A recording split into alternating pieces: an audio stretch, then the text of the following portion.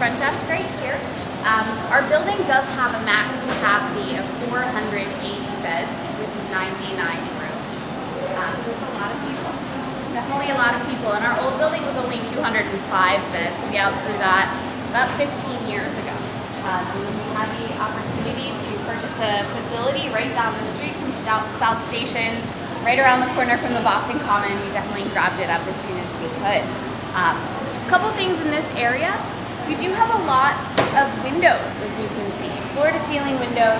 It allows for a lot of natural light, but it also allows you guys to see out into the community to kind of peek in, see what's going on in there, which is really great. Our cafe, we do serve all local products.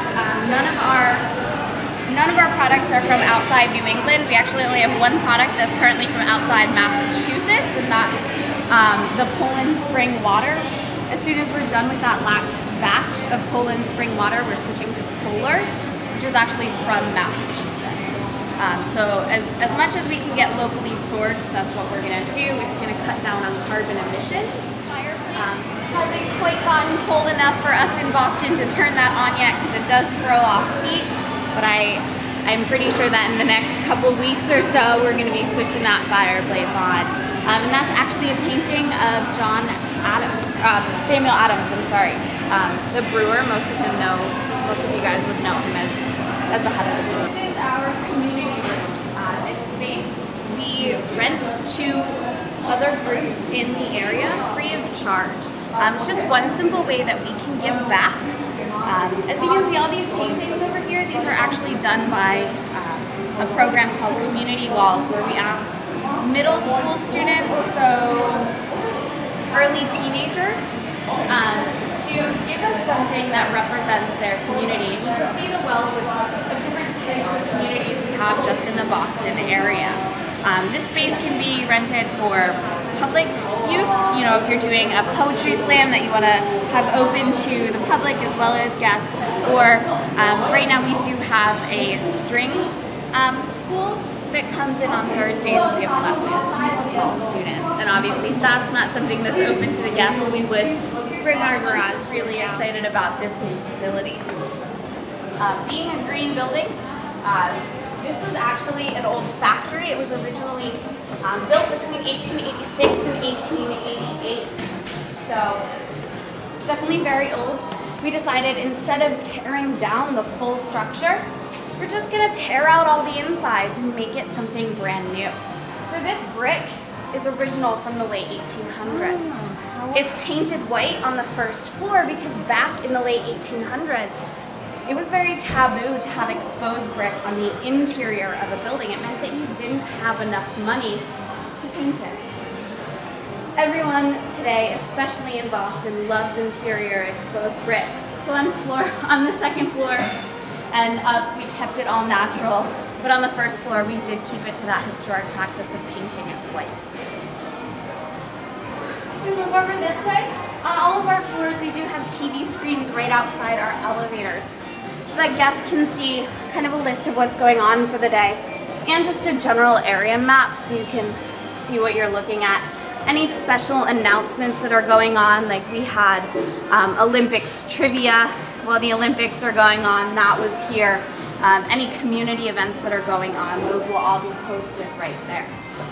And that way, if you're on the 5th floor, you don't have to run all the way downstairs just to see what's going on. This is our orange floor. We have 4 floors of rooms, so 3, 4, 5, and 6 all have rooms. Each floor has a color.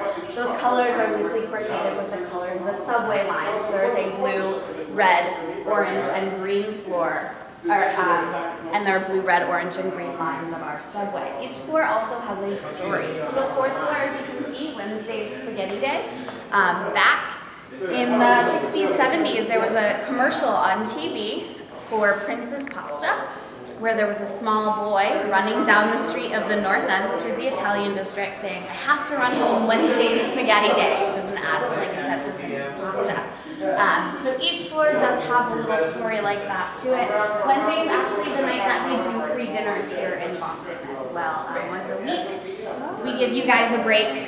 So all you have to think about is how hungry you are. You don't have to worry about the cooking or how much it's going to cost, because we do know a lot of the travelers that stay with us have this much money to last this long.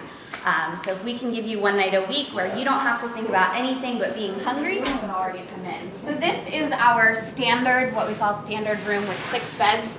We have 3 different types of dorms here at HI Boston. We have a 4-bed, a 6-bed, and an 8-bed. As you can see, all the dorms are up, or all the beds are up against one side of the wall, so you have more privacy. You don't have to worry about the person sleeping on this side, kind of, you know, either they're sleeping or you're sleeping and someone else is coming in. You don't really have to worry about that. In each little pod, as we like to call it, if you look over this way, you can see above your head, not only do you have a little reading light up there, but you also have outlets. So you can plug things in, charge your phone.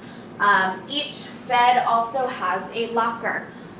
And everything's numbered, which is great. Makes it super easy to figure out what's yours.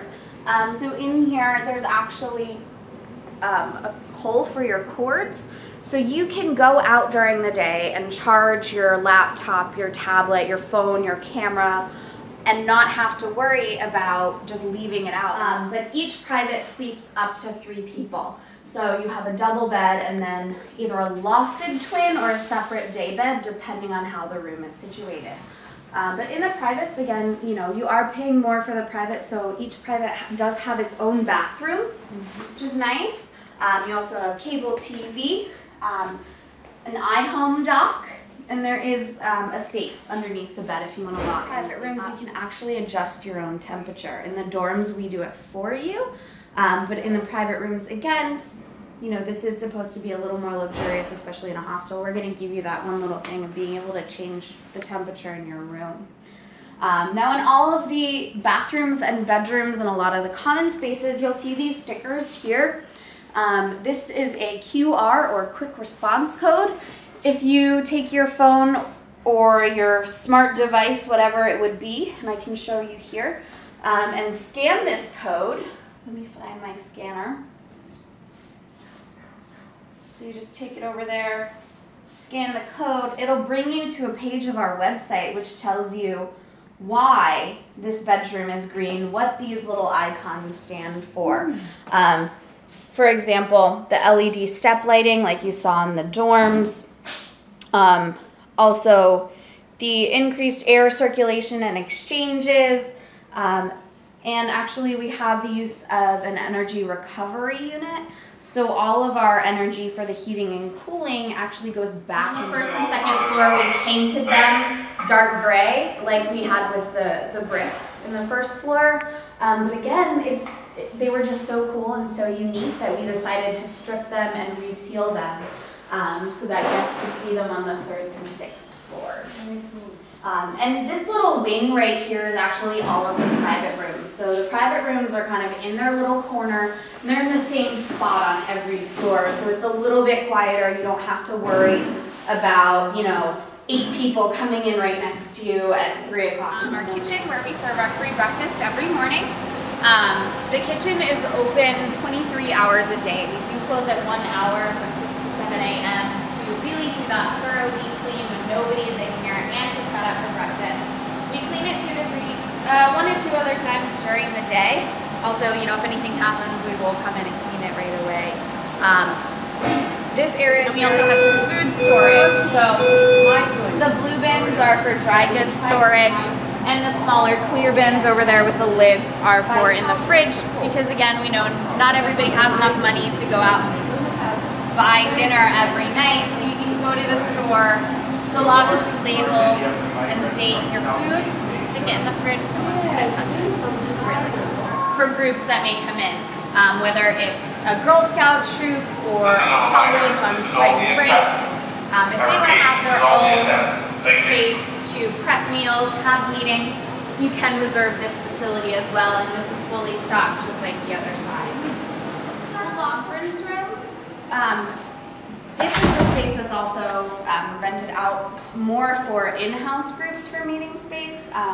Unlike the downstairs community room that we have cable TV hooked up to that projector, this TV does not have cable with it, but we have all the adapters where you can plug in, you know, a tablet or a laptop so you can do presentations. I think the coolest feature of this room is this table.